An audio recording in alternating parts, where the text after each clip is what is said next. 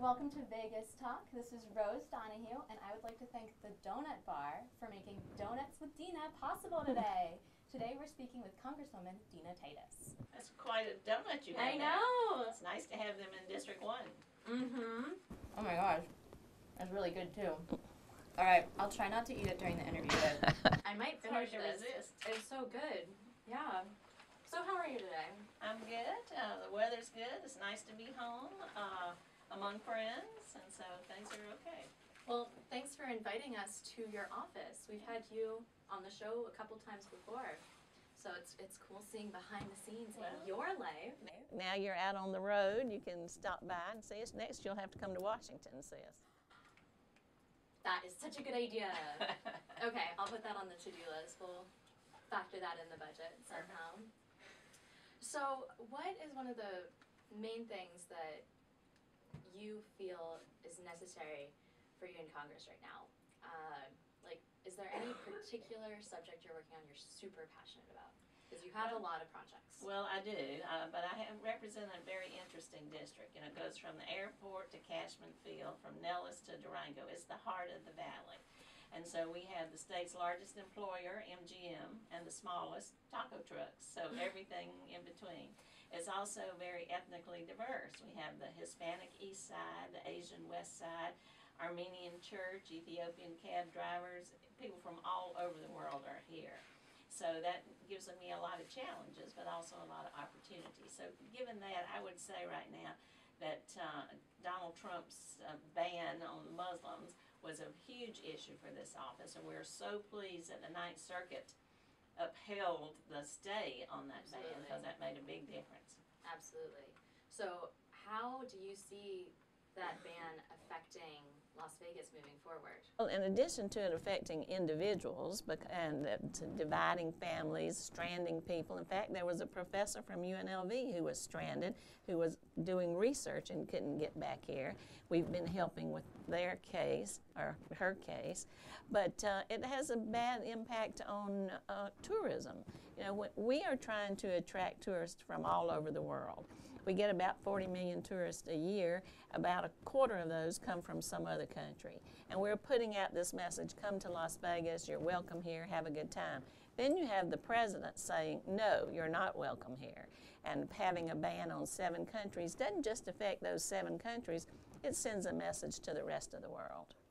What is the best thing for citizens to do in this situation if they are against the ban and they don't want him to move forward, or they want to make sure their representatives are blocking it as best they can? Well, you've seen a lot of public outrage. People have gone to airports to protest. Absolutely. They're in the streets protesting. There's been more activism since the election than I've seen in a long time. We just need to keep that momentum going into 2018 election. And we also need to be sure we educate the public about just what is going on. That's a big part of advocacy. Certainly. How about calling in? What's the difference? Does that make a big difference? Well, it does. Calling into the representative's office, and also attending town halls. You've seen where some Republicans have had town halls and they've just been stormed by people telling them, do your job, this is not what we elected you for, and that makes a big difference. It scares some of them. They run out the back door because they don't want to face their constituents.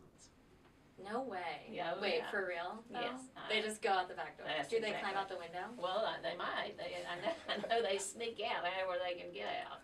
Fire, escape, window. Anything to avoid talking to people out front who are angry with them for the positions they are taking. The vents. Do you think they would climb through the vent? Well, it might be fairly easy in this office, but I'm going out the front door. Okay, well, thank you for doing that. That's I right. appreciate that. I did call your office yesterday, your DC office, just to thank you. Oh, well, for that's the nice work, to hear. Yeah, the work you're doing specifically with pink tax. Oh, yes, that's another issue we're working on. Yeah, could you tell everyone a little bit about it? I think it'd be better coming from you. Yes. Well, in Nevada, we have sales tax on just about everything you buy except necessities. And necessities are food and medicine. That's how it's defined. But under food, candy is a necessity. Now, I would argue that feminine hygiene products are necessities for women from the age of about 15 to 55. And every month you have to buy these. And so why don't we take the sales tax off of those products like we take off of other necessities? Now, you may think, oh, that's a small amount. But over the course of a lifetime, that can add up. And men don't ever have to worry about paying that. So it's an unfair tax. In addition to that, you take, say, a single mother who's trying to raise 3 daughters. Now it really starts to add up and can make a difference. So we want to get rid of the pink tax. Yeah. All Only right. pink donuts. Okay. Women unite. Yeah. That's something you can write into your state legislator, because they have a version of it in Carson City, and we're working on some angle at the federal level. Wow. We don't do sales tax at the federal level, but what we're doing there is to try to give a tax rebate to people off your income tax to make up for what you pay in sales tax. So, Don't you think that's fair? Yeah, I think that's reasonable. Yeah. And especially with new taxes coming in with marijuana being legal in the US now. Or in Nevada. Pardon me, in Nevada now. So can you tell me, what are your thoughts on how those taxes will affect Nevada? And well, we have this decrease in tourism because of Trump's decisions.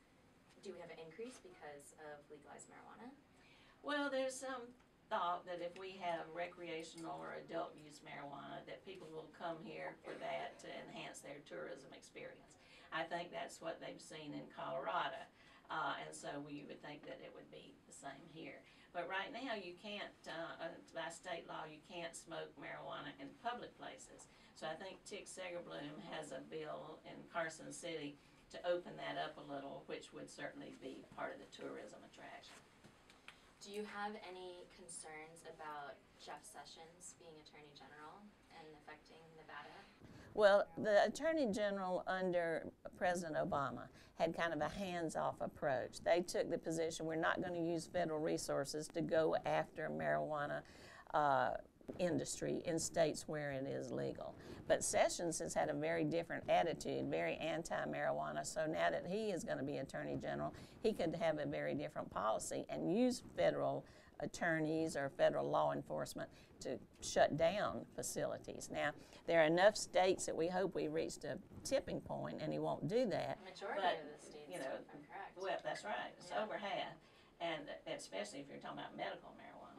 But we hope that he'll look somewhere else for something to do. But this administration is so crazy, you can't tell what they're going to do. Yeah, the holding on to the war on drugs thing, but that was a long time ago. Right. Let's talk. Times have changed. Times have changed, and there are other more grave issues within, illegal drugs. Heroin epidemic, all these other issues. Well, also the opioid epidemic, which is legal drug, prescription drug. Oh, absolutely. That has caused such a problem in our veteran population.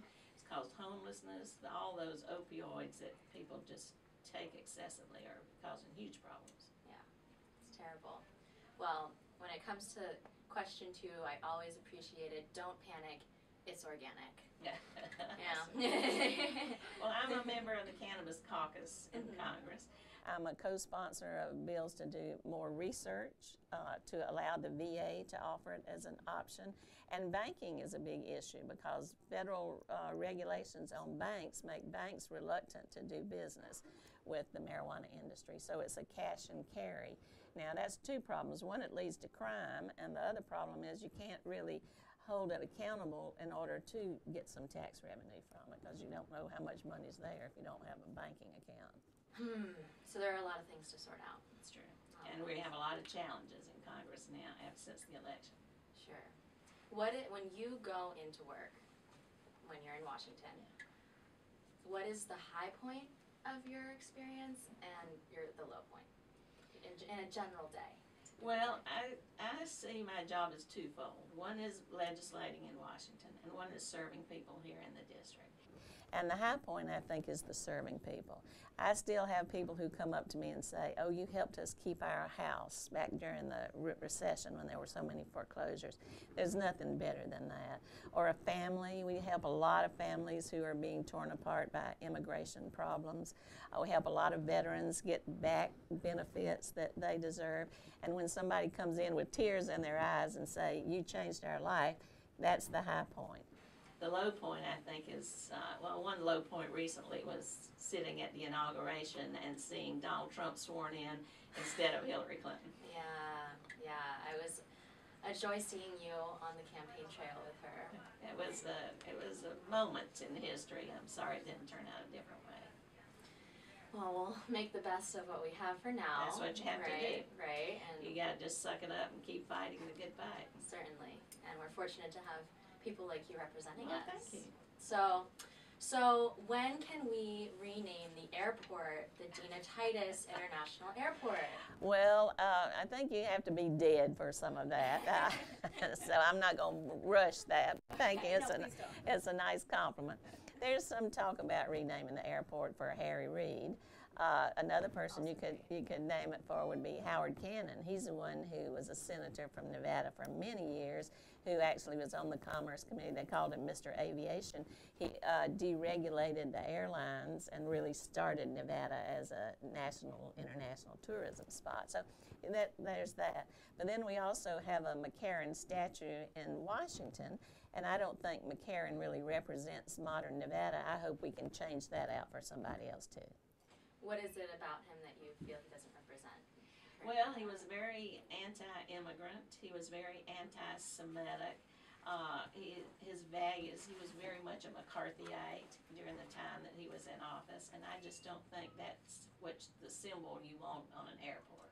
Certainly not, especially with all of this drama happening nationally. That's right. We should kind of dig in to what we do care about, and you want us to represent ourselves. That's right. You could look at the statue of Grant Sawyer, maybe. He was here when we desegregated gaming and really got gaming going, and he was big in civil rights. Somebody like that that's more reflective of, I think, the majority of Nevada's values. Definitely.